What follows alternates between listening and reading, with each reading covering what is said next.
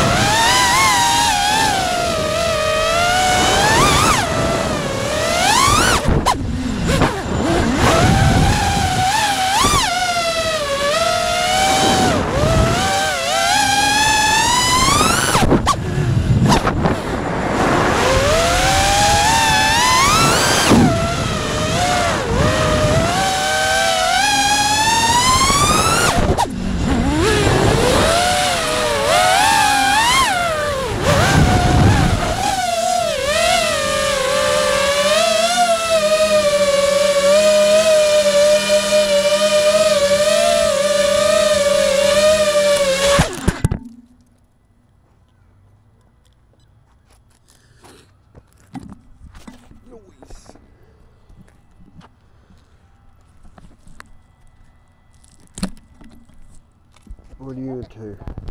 Last thing I wanted to say about the Supernovas, I had them on this drone. I was going to do a back-to-back comparison of the Wasp Major versus the Supernovas, and I'm not going to be able to do that for a while because this one right here decided to catch fire and kill my ESC, and so now it's got a T-motor F7 in it, and we'll see what these Wasp Majors do, but I don't know what happened to these Supernovas, or this one Supernova, but it caught fire, and you need to put that into account of whether you want to get these or not, because maybe it's a fluke. I don't know if it's a fluke or not. Hopefully they're going to replace it, and if not, I guess I'll just buy another one, because I really like these motors. They're really fast, they're really punchy, they were kind of efficient, but you gotta take that into consideration now, because there was nothing wrong with this motor at the time, and I have no clue why that freaking burned up, but that's got to be added in the video. And now we're going to test the Wasp Major and see if they're any better or any more efficient or whatever. But that's the results of flying it for I say about a week. And I fly a lot, but it definitely is burned up. It caught fire. All I did was arm. I didn't do anything but arm it, and it was actually in my house. I just armed the motor to see if it to hover it, and as soon as I armed, this one caught, like, flames came out of it, and then it killed my ESC. So I also wanted to do the same ESC for the motors, but I can't now. Hopefully that'll get replaced too. We'll see what happens, but this has got to be taken into account on this motor review.